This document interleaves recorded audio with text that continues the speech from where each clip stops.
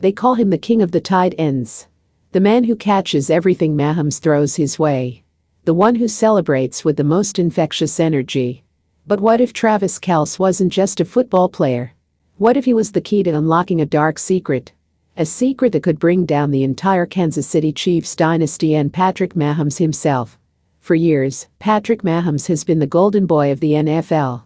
He's the face of the league, the quarterback who throws for touchdowns like it's nothing. But behind the smile and the trophies, there's a dark side. A side that Travis Kelce knows all too well. It started with the whispers. Rumors swirling around the locker room, hushed conversations in the shadows. They spoke of shady deals, of money laundering, of connections to the underworld. At first, Travis dismissed it. Mahomes was his brother, his teammate, his friend.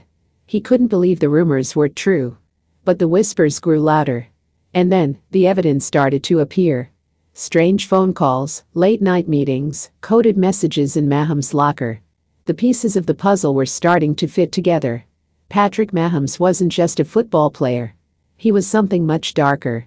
Travis knew he had to do something. He couldn't let Mahomes get away with this. He couldn't let the Chiefs dynasty be built on a foundation of lies and corruption. But how could he expose him? How could he prove what he knew without putting himself in danger?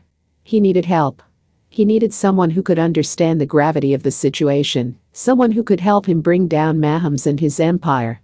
He remembered a story about a mysterious agent, a man who worked in the shadows, a man who had a reputation for taking down the most powerful criminals.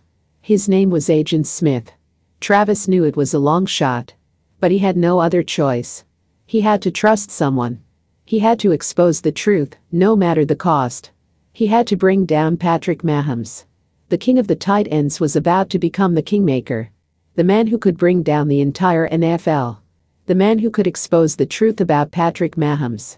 The man who could tell the world that the golden boy was nothing more than a gilded cage.